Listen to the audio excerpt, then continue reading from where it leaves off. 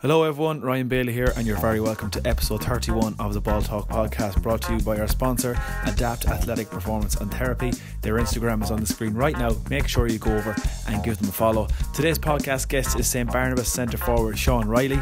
Sean, of course, helped his club to win the New York Senior Football Championship last week, becoming the first All-American born team to do so. I hope you enjoy, and let's get straight into the podcast. Sean Reilly, all the way from Manhattan in New York. Sean, thanks a million for joining me on the podcast. You're very welcome. Pleasure to be on, Ryan. Thanks for having me. So, the majority of people that are watching this will know exactly why you're here. St. Barnabas, the club you play with, creating history last Sunday, becoming the first All-American born side to win the New York Championship. It's probably a mad thing for you, I suppose, thinking maybe 4 or 5 years ago, thinking that you're actually going to go and win a senior championship when all clubs like Sligo and Donegal over there that are bringing in players every summer, that you got your opportunity this year to push on and win a senior championship. Yeah, it was great. It was definitely been in the making for a long time. We were close a couple of years, maybe about 3 years ago now, maybe 2.5 years ago. We were close.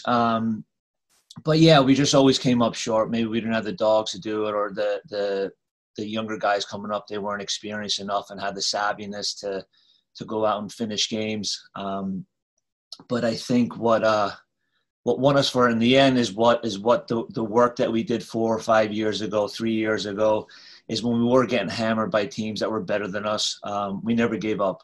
That's just something that's in a New York Gaelic player. It's something, especially within Barnabas, is you just keep on going. You keep fighting for each other. You keep on playing just to play the game because we love it.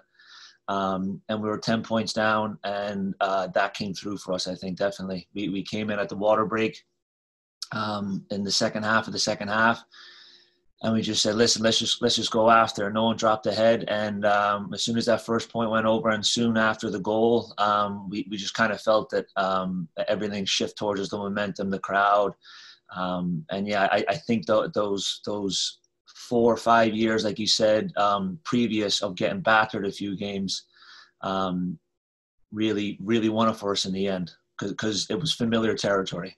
And we'll get to the game in a few minutes, but we'll concentrate on the journey for now. So going back to, I suppose, the start, it's baffling to even think of a team of all American-born lads coming and winning the championship. But would you have all been around the same age? Is there a close knit of players there that would have played underage together as well? Yeah, definitely.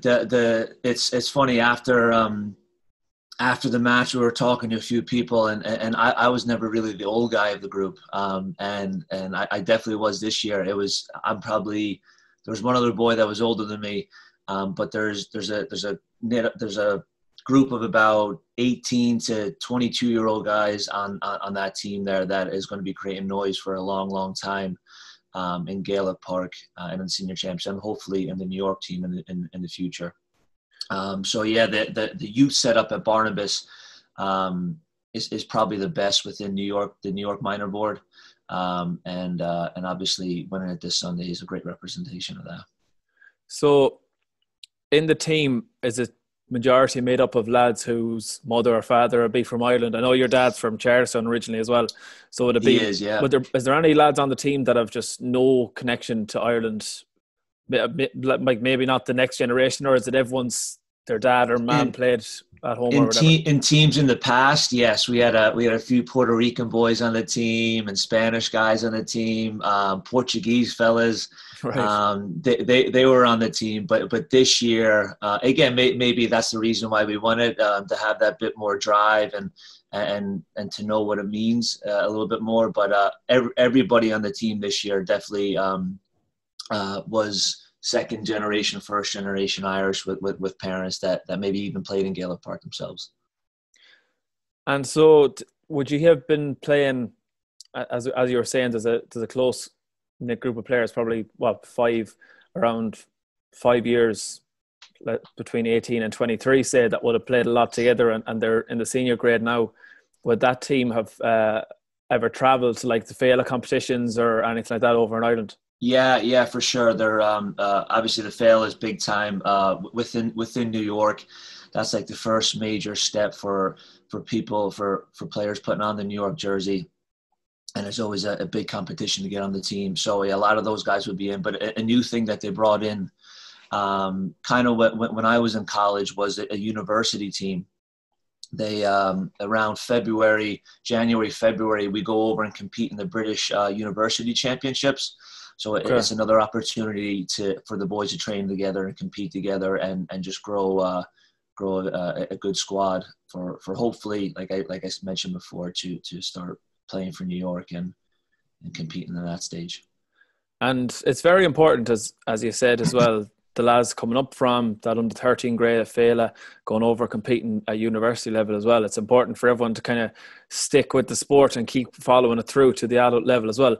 But for yourself, you've played for Finn Harps as well over here, which not everyone will know about as well. So do you want to tell me a bit about your time over here playing with Finn Harps and how that came about as well? Yeah, so I obviously being Irish and always knowing what was going on in Ireland, especially in the soccer scene. Soccer is probably my first love. It's my number one sport, and it was always a dream of mine to go over and play. And when I was finishing up college, I had the opportunity to. I called a few people, a few contacts back in Ireland, and I was able to get a trial with Finn Harps. And yeah, I signed for Finn Harps, played with them for a season. Came back to New York, played Gaelic, and then I went back over to Ireland to play for Institute in the Northern Premiership for another year, and then came back to America again, and then I actually signed professionally for a team in Rochester up in here, over here as well. So I had it was always a dream of mine to be a professional soccer player, and I didn't do it too long, but I did it long enough where I can say I wore the hat and fulfilled a little childhood dream for myself, which is really cool. And how was that? I suppose it was a bit of culture shock coming over to Donegal and playing. You're going from New York to Donegal. It's complete different places. Yeah, I still tell stories to my players that I coach over here about like training next to a sheep and stuff like that, and having to walk to training from the dressing room and just like talking about the rain, how heavy and the different directions, and the kids just sit there with their jaws to the floor. But yeah, the old sheep line was scary. Think of the name, but it's just a little bit down the road from Finn Park, and we would go training and a sheep jump over the rocks, the temporary rock wall that they have there, and he was running around training with us. So it was pretty funny. That's just a given thing over here, like. Exactly, yeah. But I'd say I would have been surprised if it didn't happen. But I'd say, like, when you're coaching, as you said, you're coaching teams over there now in New York as well. You're probably, if any of the players were to ask you advice to travel or anything like that, you'd probably be the first man to say to go. And if you want to go and play soccer in Ireland or play wherever you want, just go and do it. Oh, 100%. I was actually, funny you say that. I was talking to somebody after the match who's a goalkeeper, and he's in college. Same type of thing with me. Parents are Irish, and he wants to go over. And I said, don't even hesitate. You gotta, and not just for the soccer experience, stuff like that, but playing in the League of Ireland is an experience all in itself. Because it's not, everyone's not all full time, and you got to graft, and you really learn a lot about yourself in that time. Yes, you have your days of training. You have to look after your body and all that. And soccer is a priority, but you also have to go and earn a few dollars somewhere else. And it really grew me as a man, for sure. So we'll go back. We've touched on the soccer. We'll go back now to Barnabas again. And I suppose looking at the game, I would have looked at the game on Sunday. I saw New York Twitter page had shared the link to the game on Facebook, and I watched the last 15 minutes of normal time, and it looked like Sligo had the thing wrapped up.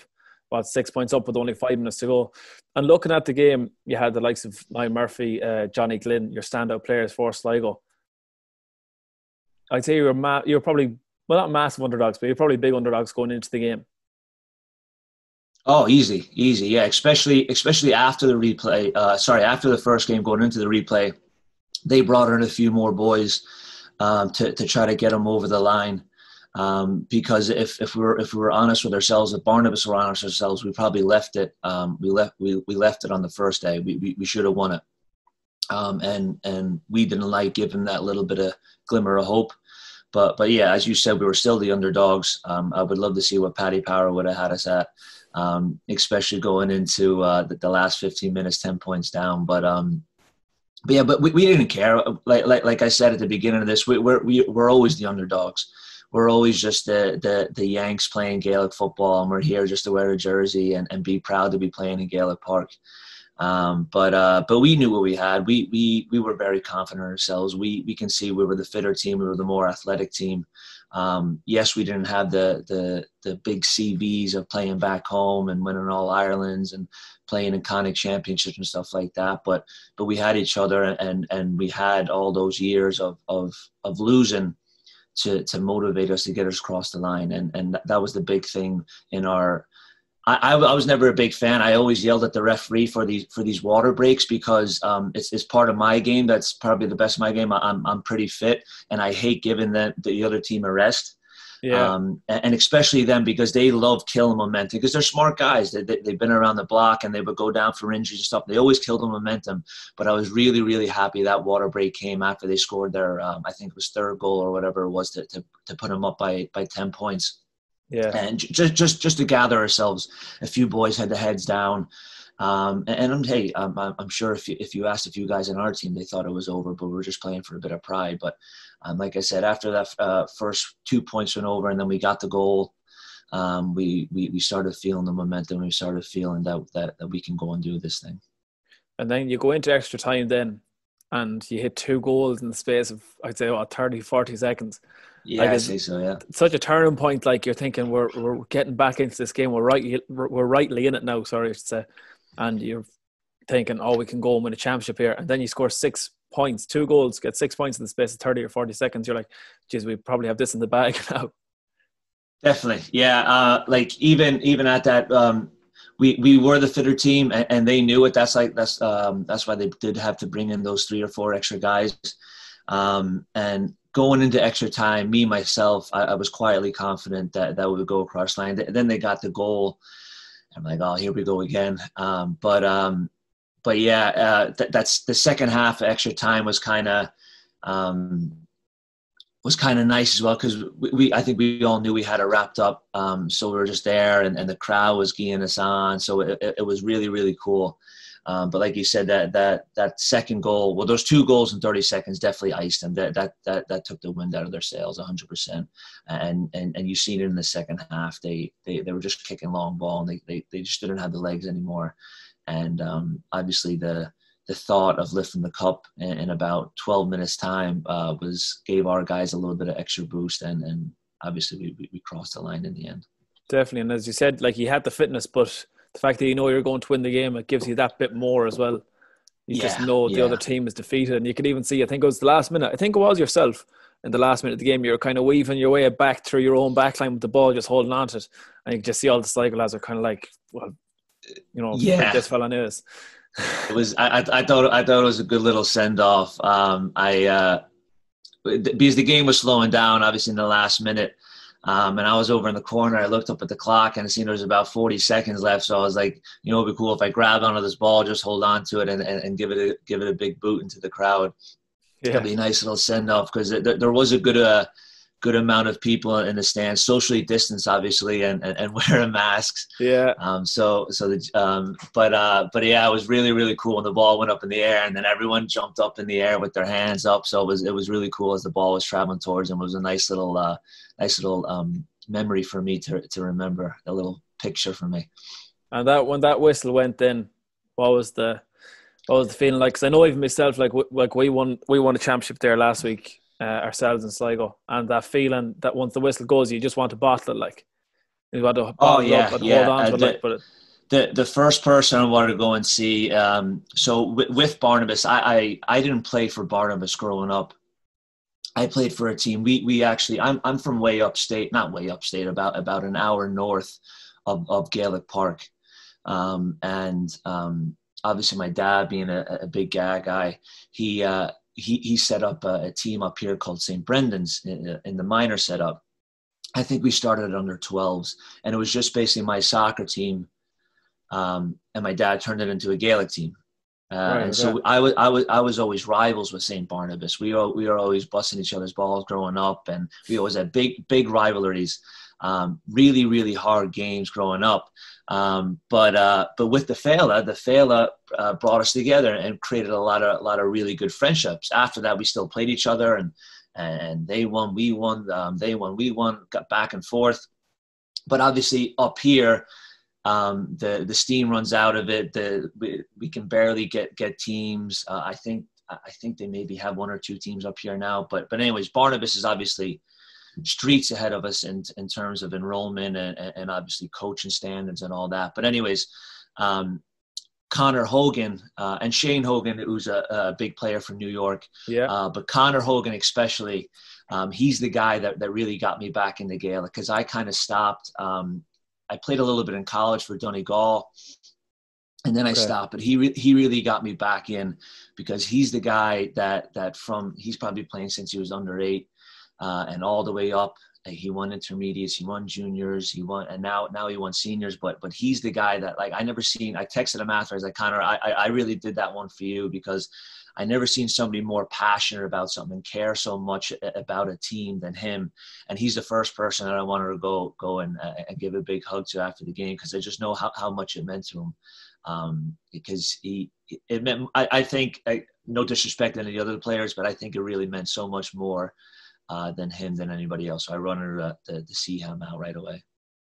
And that's massive to hear as well, because, you know, when people think about the American, the New York Championship, you think of fellas going over on J1s. Kind of, I suppose, like the lads that were playing with Sligo. We saw Donegal, Boston as well are a very good team for bringing over. Tried to bring over Jim McConnelly last year. Your Barry John Keanes, fellas like that. Yeah. But to have a team of American-born lads come up and win a New York Championship, it's showing good signs for the New York team in years to come in the Connacht Championship as well. Listen, I hope so. I hope so. I hope this opens a lot of people's eyes to the talent here. Like the game being streamed back in Ireland. Like what an advert for New York GAA. Yeah. Unbelievable. I think there was over 1,000 people watching at one point. My uncles are saying. And like I said, what an advert. I really hope that New York don't mess this one up, because no disrespect to it, but I think they did in the past with the select of management and their style of bringing guys in, like you said, on J1s. It doesn't do anything. They don't know what it is to play for New York. They don't care enough. And it's just, I think that's why some of those guys, the sad thing is, Ryan, I bet you there'll be more boys from that Sligo team starting for New York next May than on the Barnabas team. And it should be the opposite way. The only way to get New York GA better is to play guys that want to wear the jersey, that been growing up, going to Gaelic Park every May, watching Mayo get hammered, watching New York in close games and getting hammered, but they want to play for it, and they don't want to play right now because they know they'll train their ass off for 4 months, and a month coming out before the game, there's these boys coming out of the woodwork, and they don't even know their names. There's boys playing on New York in May that don't even know each other's names. And it goes down to management. New York had an unbelievable opportunity to beat Leitrim, and they should have beat Leitrim. I was on the panel. Well, I wasn't on the panel. I was training. And I got cut about a month and a half out, and I'm sure I would have been good for 1 or 2 points in that Leitrim game. But again, it's a common theme throughout the senior team in New York. It's the boys know that there's going to be boys coming off the street and flying in, and that's just the way it is over here. And that's why they'll never get to where they should. They're just running in place. They're running in place. And like I said, I hope this win for Barnabas really opens the eyes to the management and whoever selects the coach for the team, because Barnabas is doing it right. They brought all those guys up, training, keeping them together throughout the university teams. There's plenty of good guys out there that know the New York football scene that can go and do it. And listen, we may go, I'm not sure who they're playing next year, but we might get hammered. But at least there'll be New York-born players on the team, and we'll do it our way. We'll lose our way. We'll lose fighting to the end. And then when Leitrim comes around again, no disrespect to Leitrim, they're probably the best opportunity of New York winning a game. We'll go and beat them, just like Barnabas lost 4 or 5 years in the senior championship, getting hammered some games. Now look at us, right? Now we have a target on our head. That's fine, but we'll keep on going. That's just the way New York Gaelic players are. That's the way we were brought up. And I keep on saying I like a broken record, but I really hope this is an eye opener for all the people in New York GA that we can do it. We can do it. It'll take a little bit of time, yes, but put the right people there, and put the people there that the boys on Barnabas. And listen, there's other New York born players. There's other New York teams that have great players as well. Put the people in management that the boys want to play for. That the boys have no problem missing work on Tuesday and Thursday nights in the freezing cold in New York to go and train. And that's the difference right now. That's why New York will always be just a little trip for some of the bigger teams. And that's the reason why I think that the people in Ireland won't give New York a league schedule, because it's a bit of a joke. You say even we won the Leitrim game, half the team wouldn't be able to go back because they're all on J1 visas. It's just the way it is. I would love a visa-less, if that makes sense, a visa-less New York team in the near future. And it's there. There's plenty of Irish guys out here. We need those Irish guys on New York to compete.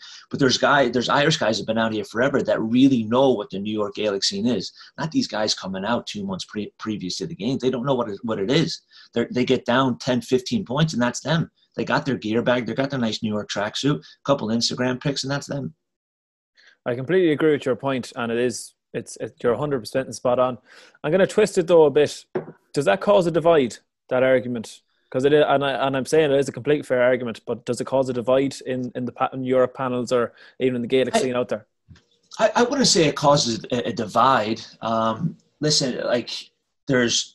The boys are, it's the same, I'm sure, back home, where boys are scrapping with each other when they play each other. But everyone at the end of the day, when they go down to McLean, they have a few beers and have a few laughs. There's no divide in terms of, oh, they're the New York boys and we're not. It's just a frustration thing, I think. It's just like knowing that they come out, listen, they're great players, 100%. Like I'm not saying they're not good players, but having a game plan of getting the balls to the good guys isn't going to win you anything. You need a team behind you. And I think too many people too many people say it and not enough people do anything about it.